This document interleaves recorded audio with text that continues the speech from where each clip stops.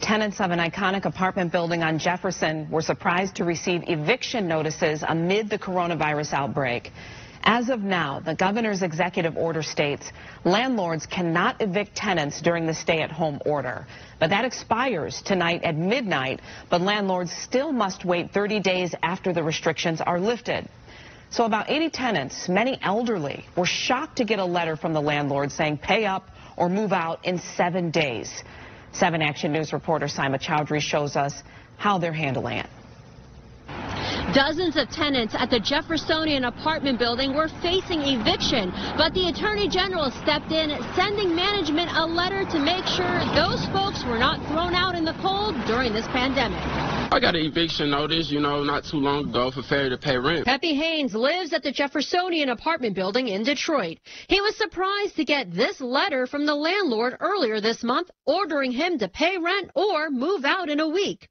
Pepe, like many others, has been hit financially due to the pandemic. I'm on Social Security, so I try to make ends meet, try to take care of my son. It was very upsetting to me. When Attorney General Dana Nessel got wind of the eviction notices, she sent a letter of her own, stopping the landlord from throwing out about 80 tenants, many who are senior citizens. For God's sakes, we're in the middle of a global pandemic. I have no intention to other than notify the people that haven't paid their rent. The building's owner says they have to follow protocol, even if they have no plans to evict. I don't want a lender come and tell me, well, you didn't even make an effort. So even if he was not going to be able to make good on that threat, it's still a threat. The landlord questions the AG's involvement. There was a cheap shot taken by the Attorney General's office to score some political points. This is my job.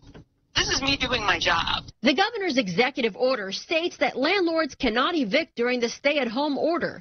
The tenants tell us the landlord should be more worried about the conditions of the building rather than rent. We were sent photos of trash overflowing a dumpster and other pictures. They have not been keeping up with the building. The owner says their services are limited due to being short-staffed dealing with absolute necessities.